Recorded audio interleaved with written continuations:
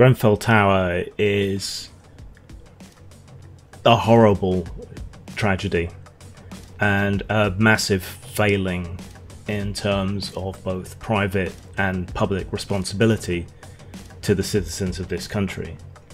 And it's rooted in deregulation and austerity and the influence of private groups over government. Now, restrictions and so on used to be considerably tighter in years gone by when it came to buildings like this, and that became loosened over time as property owners lobbied government, or in many cases MPs are property owners, and you know that's where they seem to get a lot of their money, so they had conflicts of interest here.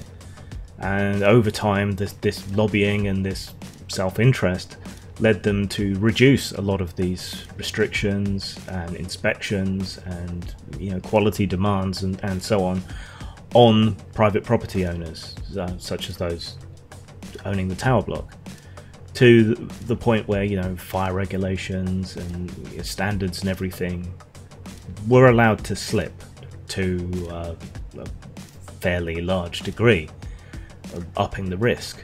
So it was really only a matter of time until something like this happened. The other aspect is conservative policy of austerity, with fire stations not too far from this area being closed down in order to save money, putting money ahead of people's safety in both instances.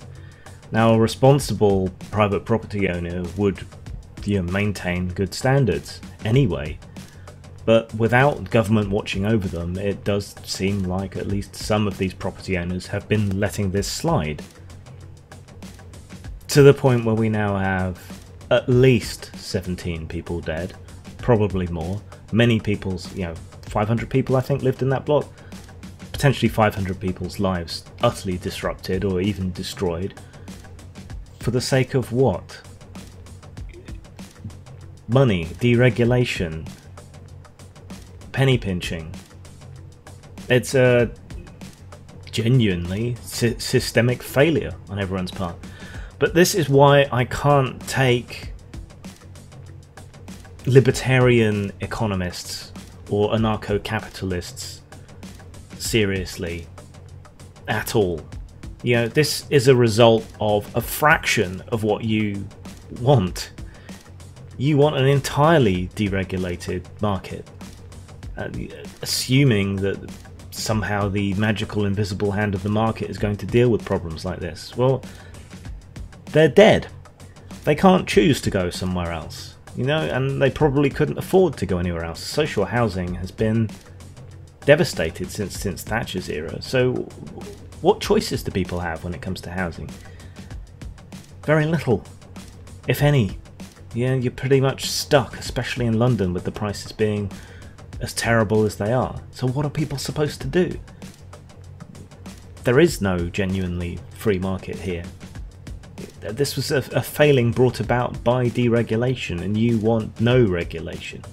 And then on the other side, it's a failure brought about by conservative policies of just trying to shave a few pounds off the budget.